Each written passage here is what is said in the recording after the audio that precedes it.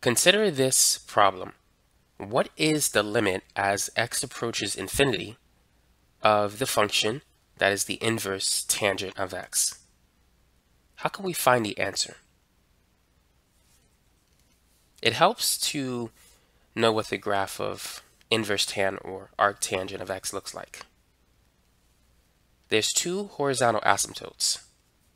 The first one is y equals pi over 2, and the second horizontal asymptote is y equals negative pi over 2. And the graph of arctangent of x looks like this. It stays in between these two asymptotes. So knowing that, as x approaches positive infinity, this is the x-axis, this is the y. So as x increases, we just follow the graph as it goes to the right. Notice that the y value approaches pi over 2. And this is the answer. The limit as x approaches infinity of arctangent of x is equal to pi over 2. Now let's say if we want to find the limit as x approaches negative infinity of the same function arctangent of x. Well, in this case, negative infinity lies towards the left. Positive infinity is on the right side. So we need to follow the curve all the way to the left. And notice that it approaches negative pi over 2. This graph will continue to travel horizontally, staying within the lower horizontal asymptote.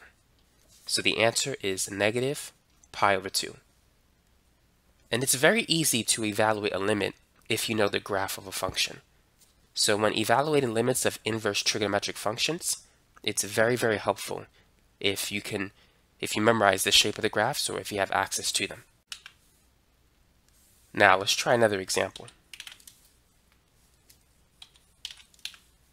What is the limit as x approaches 2 of arctangent of x? And this is going to be, let's see, 1 divided by x minus 2. In this problem, we can't use direct substitution because we're going to have arctangent of 1 over 2 minus 2, and getting a 0 in the denominator of a fraction will make it undefined. So direct substitution is not going to work in this example. Now when x approaches 2, what's going to happen? The expression 1 over x minus 2 can go to infinity, but we need to be careful with this one. We need to break it up into one-sided limits. Let's start with when x approaches 2 from the left side. So imagine if x was 1.999. If you type in 1 divided by 1.999 minus 2, this will give you negative 1,000. So you get a very large negative number. This tells us that the limit approaches, well, this expression, 1 over x minus 2, approaches negative infinity. So we have the limit as, well, rather, let me take that back. We have arctangent of negative infinity.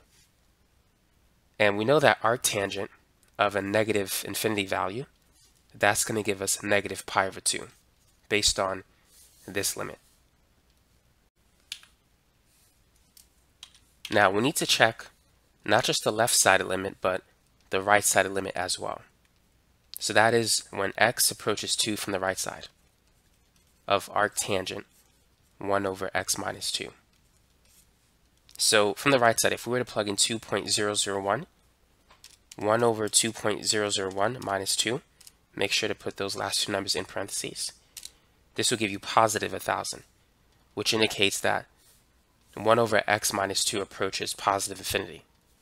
And what you could do is you can graph the rational function. So we have a vertical asymptote at x equals 2.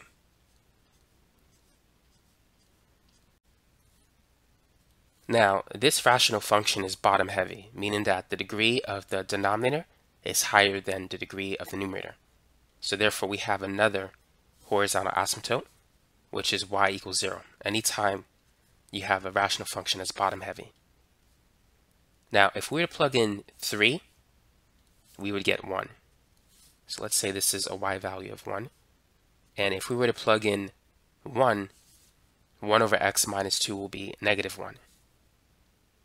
So this indicates that the shape of the graph looks something like this. So it's bounded by the vertical and the horizontal asymptotes. So as x approaches 2 from the left side, we can see that it's going towards a y value of negative infinity, which is what we get here. And as x approaches 2, this is the vertical asymptote, x equals 2. From the right side, notice that it goes up towards positive infinity, because plugging 2.001 gave us a large positive answer. And we can see the graph agrees with that. So as x approaches 2 from the right, the expression 1 over x minus 2 approaches positive infinity.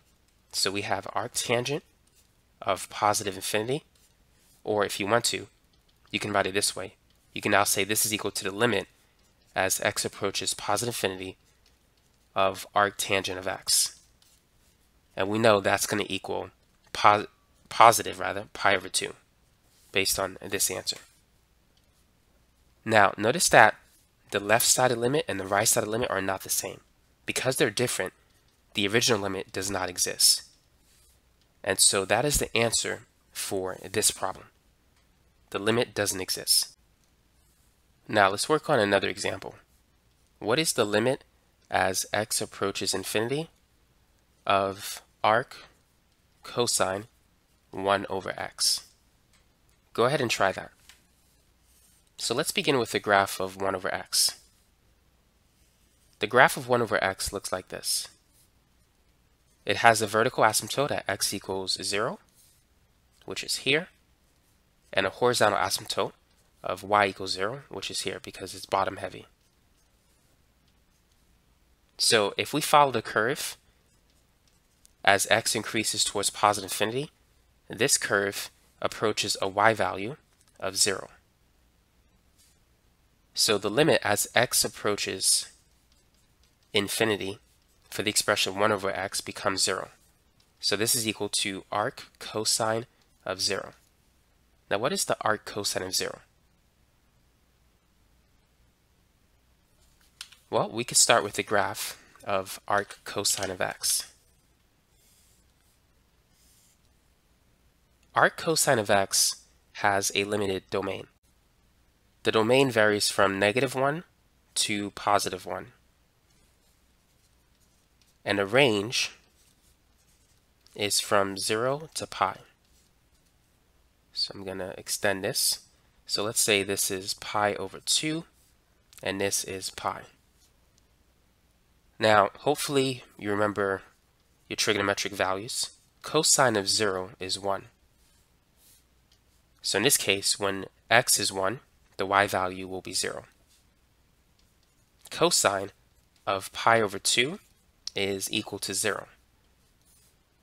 So when x is 0, y will be pi over 2, and then cosine of pi is equal to -1. So when x is -1, y will be equal to pi.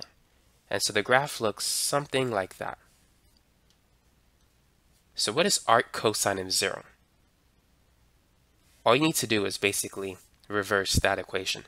If cosine pi over 2 is 0, arc cosine of 0 is pi over 2. So here's 0. 0 is basically the y-axis. That's when x is 0. As we approach 0 from the left, you can see the y value approaches pi over 2. As we approach 0 from the right, the y value approaches pi over 2. So the left-sided and the right-sided limits are the same. So that's arc cosine of 0 is just going to be pi over 2. So that's the answer for that particular problem. Let's work on one more example. Let's say we have the limit as x approaches positive infinity of the expression arcsine 5 plus 2x cubed divided by 4x cubed minus 8. Go ahead and try it. When we're dealing with limits at infinity, what we can do with the rational function is we can multiply the top and the bottom by 1 over x cubed. And so if we do that, we're going to have the limit as x approaches infinity of arc sine, and then we're going to have 5 over x cubed plus 2 divided by 4 minus 8 over x cubed. Now the limit as x approaches infinity for 1 over x cubed times some constant, that's going to be 0 because it's bottom heavy. A constant divided by 1,000 raised to the third power will be approximately 0. So this will become 0, that will become 0. So what we're going to have is the arc sine of 2 over 4, which is equal to the arc sine of 1/2. Now, sine of what angle is equal to 1/2? Keep in mind, sine has a limited domain and range. Arc sine. The domain for arc sine is negative 1 to 1, and the range is negative pi over 2 to pi over 2. Now, sine, on the other hand, has an unlimited domain, negative infinity to infinity, and the range is negative 1 to 1. That's sine. But for arc sine, it has a limited domain. So you need to pick an answer between quadrant 1 and quadrant 4. So sine of what angle is 1/2? This is sine pi over 6. So therefore, the arc sine of 1/2 is going to equal pi over 6. You simply need to swap these two. So this is the answer to the problem. Here is the graph of arc sine. It has a domain from negative 1 to 1 and a range from negative pi over 2 to pi over 2. So it only exists in quadrants 3 and 4 of the unit circle. Sine of pi over 2 is 1. Sine of negative pi over 2 is negative 1, and sine of 0 is 0. And the graph looks something like this. So pi over 6 will be somewhere in this region, which is, my graph is not perfect, but it's supposed to be around 1/2. So as you approach pi over 6, you get a value of 1/2. Or as you approach 1/2 on the x-axis, the y value is pi over 6. Now one thing you need to be careful with is that sine 5 pi over 6 is 1/2. But you wouldn't say the arc sine of 1/2 is 5 pi over 6, because 5 pi over 6 is not in the range of arc sine. So just be careful with that. So the answer for this problem is just pi over 6. So that's it for this video. So now you know how to solve limits dealing with inverse trigonometric functions. Thanks again for watching.